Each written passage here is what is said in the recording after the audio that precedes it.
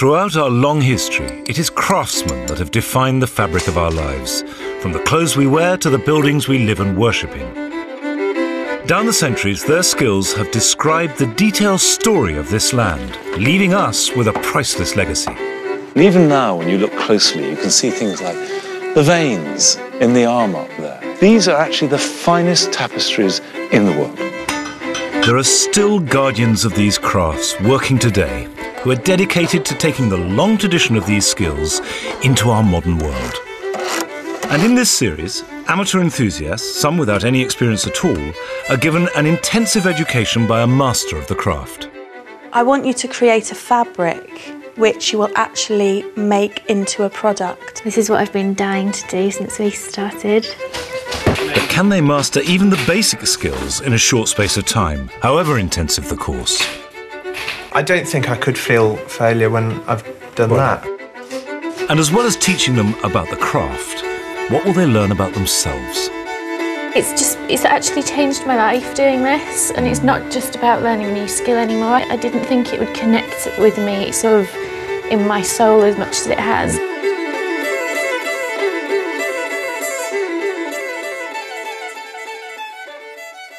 There's one element to fabric that makes it different from almost everything else, which is that it's next to us. It's right next to our skins all our lives. And from the day we're born to the day we die, we're in contact with fabric. Weaving is one of the oldest of all crafts, dating back tens of thousands of years. The Romans introduced hand looms to Britain 2,000 years ago. And by the 15th century, British weaving was some of the most accomplished in Europe. There are fewer than 200 people in the UK making a living from hand weaving. And whilst the process might be ancient, many of today's hand-woven fabrics are absolutely contemporary.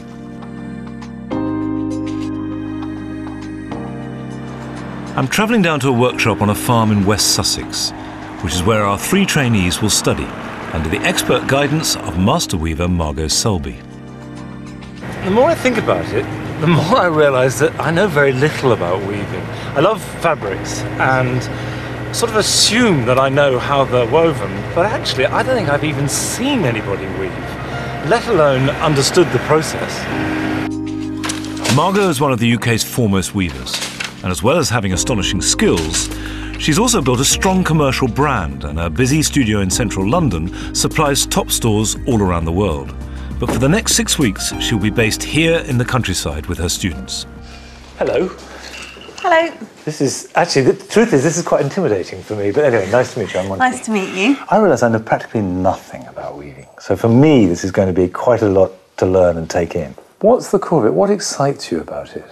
You're building a cloth from scratch. You know, you're completely constructing something from cones of yarn through to final cloth. It's not an instant reward that you get when you're weaving. You know, there's a lot of delayed gratification. What's the serious time that you would have to devote to it to become a master weaver? It took me 5 years before I felt comfortable that I could think of my ideas, have a vision, and then think, oh, I know how I'll do that. It's more than a hobby. Becoming a weaver it's a really serious... Commitment. Commitment, that's a really good word. You have to be really dedicated to it. Our 3 would-be weavers attending the course all profess to have the necessary commitment to master this, the most complicated of all crafts. Holly Berry is a London-based ethical clothes designer. She graduated from art college with a first in fashion and has always been fascinated by weaving.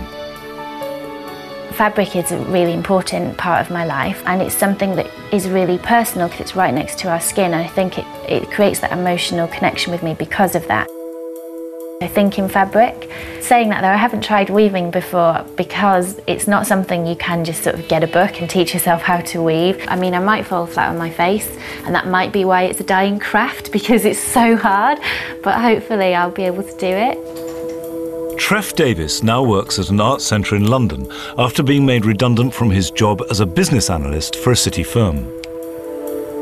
The job I used to have did involve a fair amount of sort of being organised, keeping track in my mind of all the different strands of my work that were going on, And I think for me that's going to be really handy.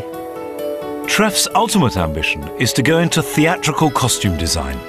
A lot of the stuff I started doing was based around like wanting to use fabric. Wanting to do weaving seems like a really natural progression to that, because it's like going back one stage further to want to actually make the material that you're making stuff out of.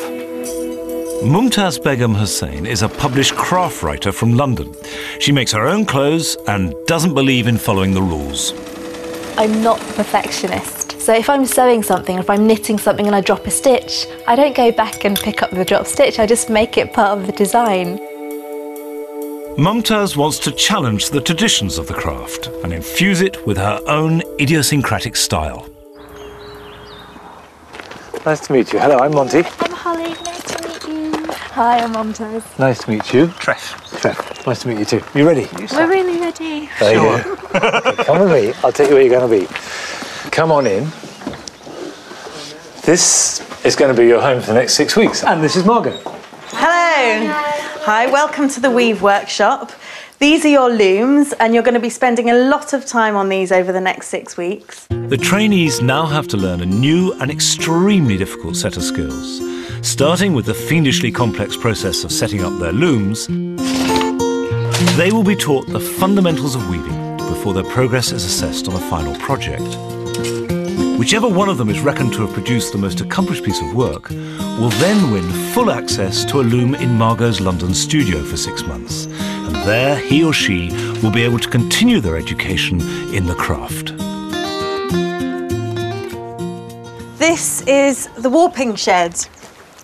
And what we're going to do this afternoon is we're going to make a series of 3 different warps. A warp is the yarn which is going to go on the loom. This is a warping frame which hangs on the wall. As I wind the threads around these pegs, the most important thing is that I'm winding across, which is where I go over and under with the threads at both the bottom and the top. And it's this cross which keeps all the threads in order. Then I'm going to take this warp into the studio and onto the loom. Each trainee is given their own warp winder. A single basic fact unites all fabrics, and that is that they're made up of 2 different types of thread. You've got vertical threads, which is the warp, which are interwoven with horizontal threads, that is the weft. And the loom is the means by which these 2 types of thread are interwoven together so that they hold strong. That sounds straightforward enough, but there's no room for any error. Make one tiny mistake and it always comes back to bite you. Feeling good? I'm in great sympathy for you. I have to admit I'm a little bit lost. I'm good with the doing, you know, like the procedure. I think I've got that down. I'm just into the sort of slow act of getting it done. But Mumtaz is already running into problems. I feel like, all right, I just completely forget. And I'm thinking, I want to stand with you. Let's do a few together. So, okay. So where does the under ever start? I'm thinking this is going under. Yeah. So then, but so you keep following the rest of the group. Okay. You seem to be hitting one of the themes of this, which is repetitive actions, extremely repetitive actions. Yes. Each one of which matters every time. They all have to be exactly right. Right. Holly and Treff seem to get the hang of it quite quickly. Then it's my turn. So if we come up here, we go like that. No. No, we go up over there. We want to go over. No, hang on. We're going to get into a mess. Go there. Yeah, but so you see the No, two... we aren't going to get in a mess. I am going to get in a mess. There is something slightly restricting and sticky about this whole process, isn't there? I have to say, I feel a bit sort of restrained. tied. Yeah, I do. I feel like I'm wound round by a yarn, and if only I can just untangle with my fingers. But look how beautifully neat and straight these yarns are, and there's something really wonderful about that. You know, these yarns are in order, and they're going to keep us and our designs and our creativity in order. Now the next thing that the trainees have got to do is take the warp that they're winding and put it onto the loom.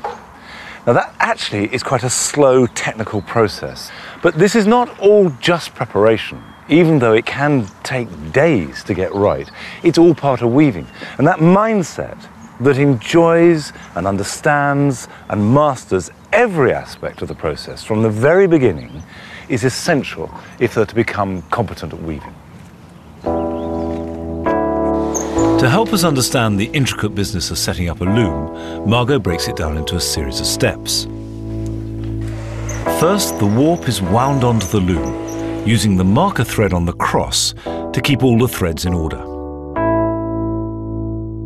Then the warp is cut so that it becomes a series of separate threads, which are then passed through a set of heddles.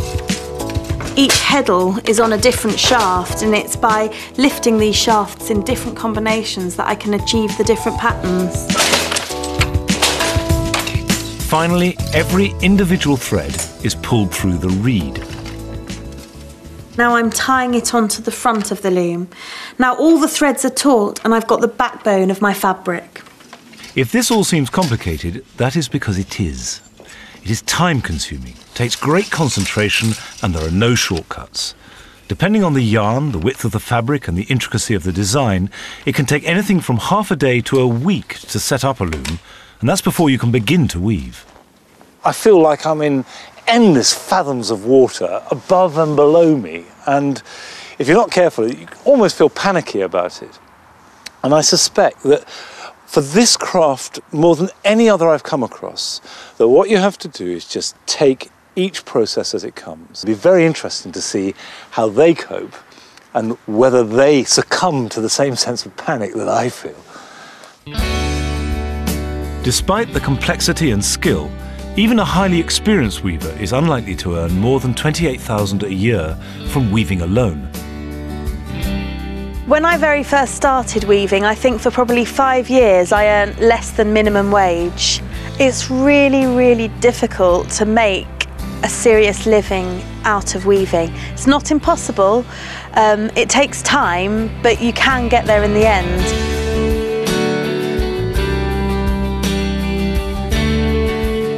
Back in the barn, Momtaz is in a muddle. I don't know what's happened here, but there seem to be a lot of threads which don't have any position. That one doesn't seem to have a home. I hope that it gets quicker with practice, but even then it's quite an enjoyable thing because it's very rhythmic and you kind of get into your own space while you're doing it. It is quite logical, and once you sort of get a little bit of it, you've then got 120 more times to practice it. I'm really desperate to get on and get weaving something. I want to hold something in my hands.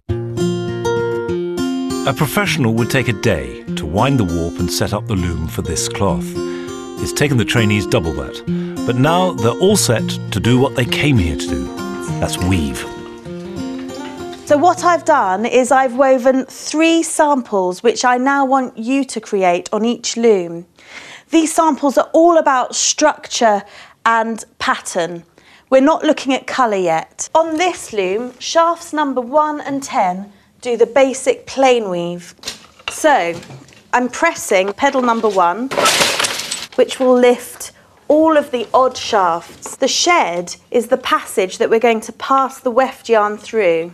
Put the yarn across like that, depress it, and then beat it. Operating a hand loom with its various pedals and shuttles requires coordination and total concentration. So far the most difficult bit has not been to get these 2 shuttles tangled up with each other. Yeah, I find it quite useful to put it on top of the loom while I'm using the other. So, Momtaz, are you happy with that? Do you want to start? I'm not entirely sure. So when it says pedal 2, yes. Does that mean I put my foot on pedal 2? That's right. Holly, how do you feel about this honeycomb fabric? I'm really nervous. Why are you nervous? Because I still haven't figured out how I know which pedals to press in what order.